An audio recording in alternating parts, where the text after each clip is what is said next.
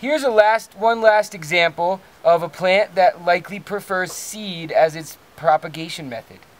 When we ask the first question, what is the most obvious thing about you? Well, yeah, the red foliage, but also this beautiful flower here. This is Rosa de Jamaica. It's in the okra family, actually, but the flower is used to make a medicinal and just regular enjoyable tea.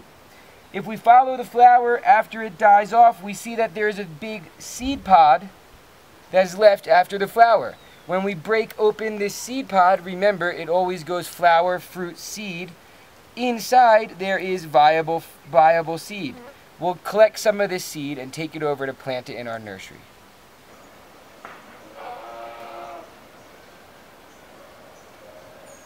Our last example of seed is the hibiscus flower, Rosa de Jamaica.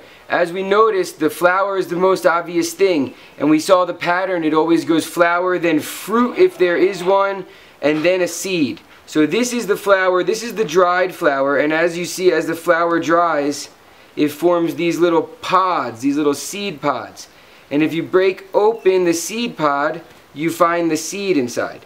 Now sadly, all of our Rosa de Jamaica is immature right now. We're making this video in rainy season. So I'm not actually going to plant any of this. But you would wait for these seed pods to dry out, and then the seed would be well developed and firm and quite hard inside. And then you would plant them in the bags.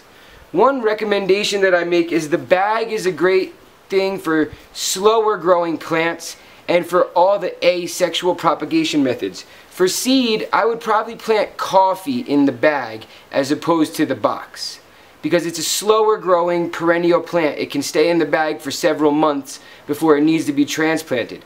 On the other hand, things like peppers that are annuals, or tomatoes, or things of that sort, I would prefer to use a tray or a box. And we use these wooden boxes that have about inch space in between each slat of wood, or half-inch space, so that the soil still stays in, but it has good drainage. And then you can make or buy a potting mix, and you fill either the bag or the soil or the tray, and you plant your seeds. Generally, slower growing perennial seeds go in bags, and the annual faster growing vegetable seeds could go in trays.